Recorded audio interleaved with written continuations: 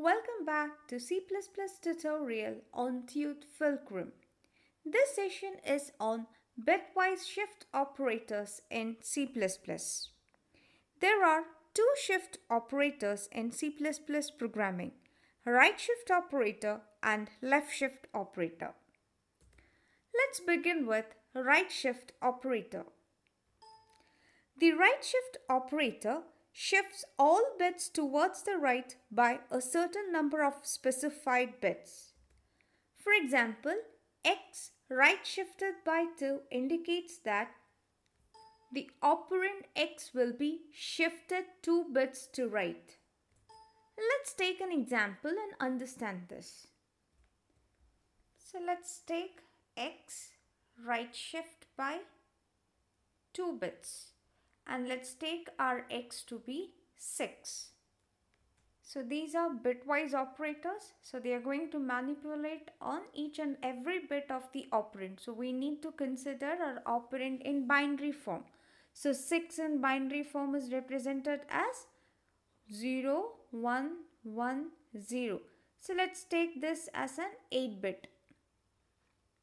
So I can represent 6 as 0, 0, 0, 0. 0, 0, 1, 1, 0.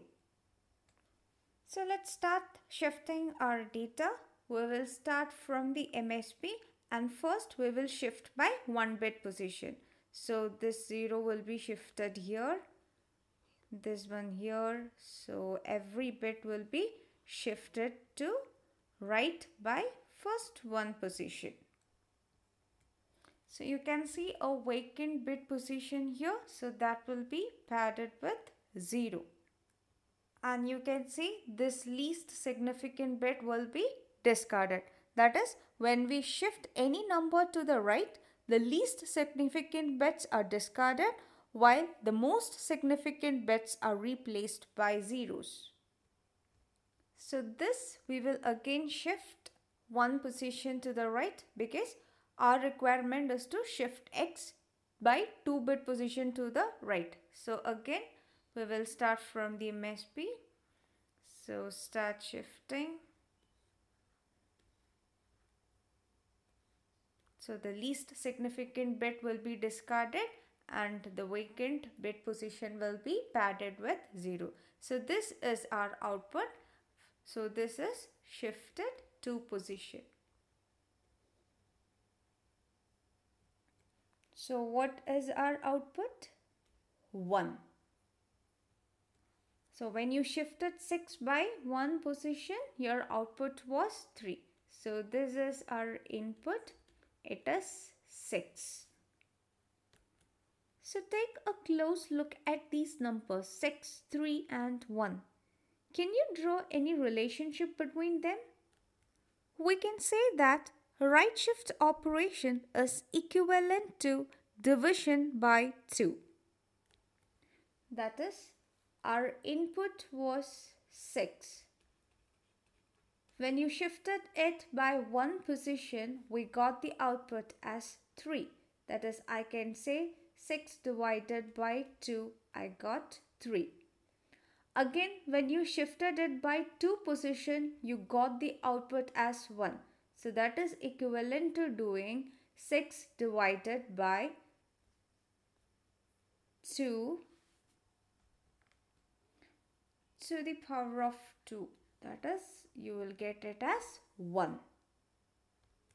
So if you take another example, if our input was 8, when you shift this 8 towards right by 1 bit position, you will get 8 divided by 2, that is 4. If you were shifting towards the right by 2-bit position, you will get 8 divided by 2 to the power of 2, that is 8 divided by 4. You will get it as 2, etc. So let's write a program and verify this. So let's take an integer variable to hold the data. So let's take a as the variable and let me initialize it with the value 6.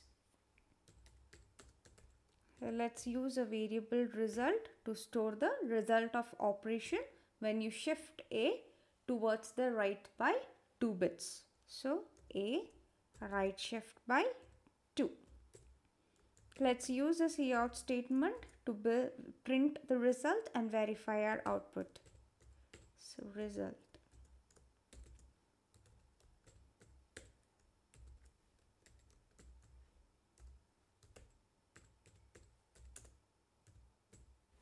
Okay, let's build and verify our program. So as seen with the example, the expected output is 1. Let's check. Yes, as expected, our result is 1. So let's see one more example. Instead of 6, let's take the input data as 8. So when you shift 8 to the right by 2-bit position, what is the expected output? 8 divided by 2 to the power of 2. That is 8 divided by 4. You are expected to get 2. Let's check. So our output is as expected. It is printing 2. So this is right shift operation in C++. The left shift operation takes two numbers, left shifts the bits of the first operand, the second operand decides the number of places to shift. For example, x left shift 2 shifts the data x towards the left by 2-bit position. Let's take an example to understand this. So we have x which is required to be shifted towards the left by 2-bit position. So let's take our x as 2. So 2 in binary form is 0, 1, 0. So let's take it as 8-bit as we have done with the right shift operation. So in left shifting, we will start from the LSB bit and start shifting towards the left. So first we will shift by 1 bit. So this will be shifted here. You have 1, 0, 0, 0, 0, 0. So as you can see, this is a vacant position. This will be padded with 0 and here the MSB will be discarded. So this is what you get when you shift left by 1 bit.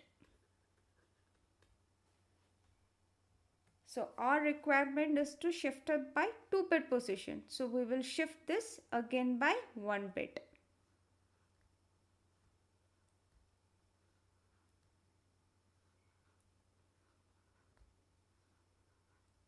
So vacant position is padded with 0 and MSB is discarded. So this will be your output if you shift the data left by 2-bit position. So what was our input? Our input was 2. When you shifted it towards the left by 1 bit, you got the output as 4. Again, when you shifted it by 2-bit position, you got the output as 8. So what is the relation between these numbers that you can make out? That is, you can say that left shift operation is equivalent to multiplying the operand by 2. That is, our input was 2. This was our input. When you shifted by 1-bit position, your output was 4. So 2 multiplied by 2 to the power of 1. You got the output as 4. This is shifting towards the left by 1-bit position. So you multiplied by 2 to the power of 1. Again, if you were shifting towards the left by 2-bit position, you will have to multiply by 2 to the power of 2. So 2 into 2 to the power of 2. You got the output as 8.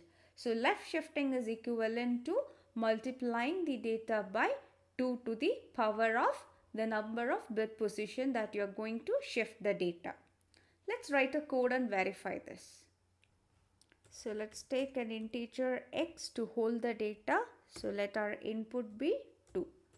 Let me use a variable to hold the result of operation and let's compute like x left shift by 2-bit position. we'll use a cout statement to print the output. So result.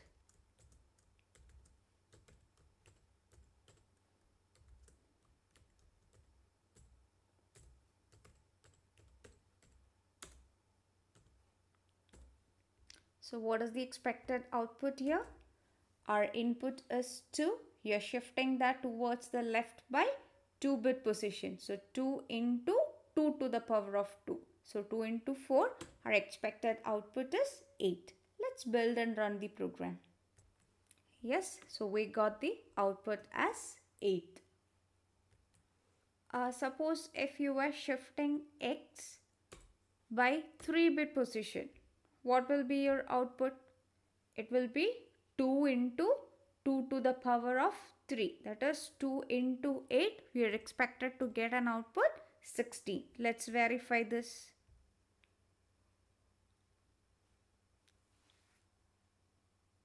Yes, the output is 16.